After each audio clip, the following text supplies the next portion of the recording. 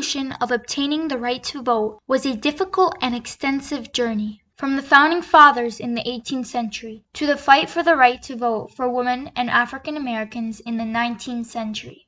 From the 15th Amendment, which gave all male U.S. citizens the right to vote, to the demand for women's suffrage. Even if they did not possess land, most white males enjoyed the right to vote first. Women, African Americans, and Native Americans, on the other hand, were still entitled to vote.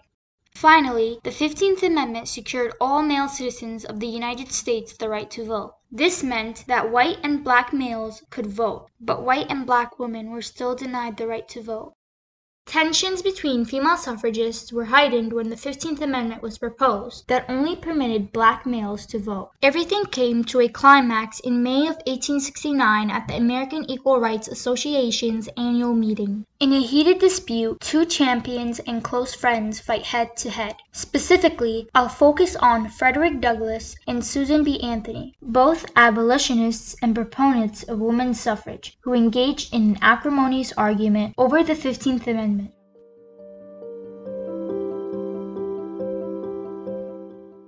In August of 1865, after the Civil War, Susan B. Anthony found disturbing news from Washington. Under a proposed 14th Amendment, all born or naturalized people in the United States are guaranteed citizenship. The 14th Amendment also added the first mention of gender into the Constitution. It declared that all male citizens over the age of 21 should have the right to vote. Provoked, Susan B. Anthony packed her belongings and boarded a train back to her hometown, where she and Elizabeth Cady Stanton, the mothers of women's right, would face a long and political battle. They fought tooth and nail to revise the amendment's language. They expected their male friends in the movement to support them, but Wendell Phillips pointedly told Stanton women should be patient. Their time would come. This hour, he said, belongs to the African Americans. The 14th Amendment was ratified without alteration on July 9, 1868. On February 26, 1869, the 15th Amendment was passed with the purpose of reinforcing the 14th Amendment. It says that no one should be denied the right to vote on account of race, color, or previous condition of servitude. Stanton and Anthony battled hard to include sex on the list. Susan was enraged by this because she recognizes that her cause is just, right, and good, and that it has been carelessly overlooked, and that she has been denied justice. When they were unable to revise the amendment to include women's right to vote, they decided to openly oppose the amendment as a whole. I would rather cut off my right hand than ask the ballot for the black man and not for woman. Elizabeth Cady Stanton, frustrated and enraged, criticizes the liberated slaves for whose freedom she has fought for her entire life. Empowering people who are marked by ignorance and degradation would result in terrifying outrages against womanhood. Sambo, like the immigrant newcomer, wasn't ready for the vote. That caused Frederick Douglass, who had considered himself a friend of Stanton's, to feel betrayed and ask to be heard. When there were few houses in which the black man could have put his head, this woolly head of mine found refuge in the house of Mrs. Elizabeth Cady Stanton. There is no name greater than hers in the matter of women's rights and equal rights. But the employment of certain names, such as Sambo, that I cannot coincide with. Frederick Douglass, who had previously been a vocal supporter of women's rights, claimed that black man's enfranchisement was more important than women's. He asked that the amendment remain unchanged. I must say that I do not see how anyone can pretend that there is the same urgency in giving the ballot to woman as to the Negro.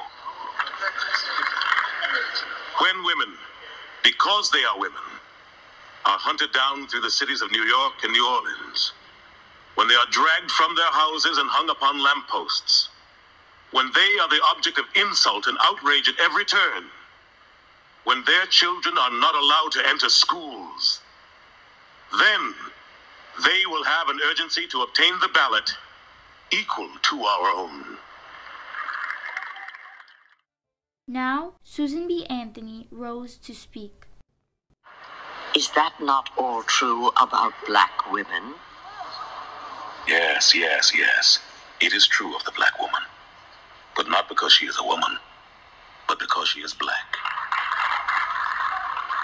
When Mr. Douglas tells us that the cause of the black man is so perilous, I tell him that wronged and outraged as they are by this hateful and mean prejudice against color, he would not today exchange his sex and color, wronged as he is, with Elizabeth Cady Stanton. Douglas argued that the right to vote for a woman was not as urgent as the right to vote for a black man. Anthony told him he would not exchange his sex and color with a woman. They each claimed that the lack of suffrage put them in danger in different ways. African Americans were harassed because of their color, while women were considered male property and were financially and politically controlled.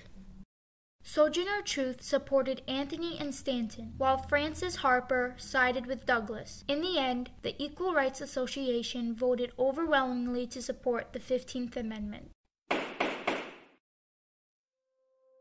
Anthony and Stanton felt betrayed that Douglas supported the 15th Amendment after being a longtime proponent of universal suffrage, that is, both men and women, black and white, may have the right to vote. They were furious that they would have to wait even longer for the rights they had fought for decades. We gave up the counsels of men forever and knew we could only rely on ourselves to win these rights. We have witnessed a flourishing country throughout American history. In 1776, only white males who owned land were eligible to vote. In 1792, almost all white free men were granted the right to vote. At that time, the Founding Fathers postponed the issue of slavery in order to allow for the development of a new constitution. The Founding Fathers are often criticized for this. However, if not for that horrible compromise, we might not even have a country. Likewise, in the debate between Susan and Douglas, Frederick Douglass willingly delayed women's suffrage for black suffrage. As a result, in 1870, the right to vote could not be denied on the account of race. After the debate, Anthony and Stanton and their supporters left the meeting and founded a new organization, the National Women's Suffrage Association. The NWSA would not focus on any topics other than women's voting rights. At this point, the women's right movement becomes a women's movement. The 19th Amendment, which was enacted by Congress on June 4, 1919, and ratified on August 18, 1920, gives all American women the right to vote. This achievement comes after a long and arduous fight. Success came after decades of agitation and protests. The suffrage movement is especially relevant now because it aided us in achieving our goals as a country and people. The women's suffrage movement offers a unique perspective on American women's political participation. Hillary Clinton, the first woman to run for president, and Kamala Harris, the first woman to win the vice presidency. While the focus is on women's suffrage, the larger story is about how a powerless class in America was able to obtain concessions and guarantees without resorting to violence. Women's suffrage has had a fundamental change in society for the equality of gender in all aspects.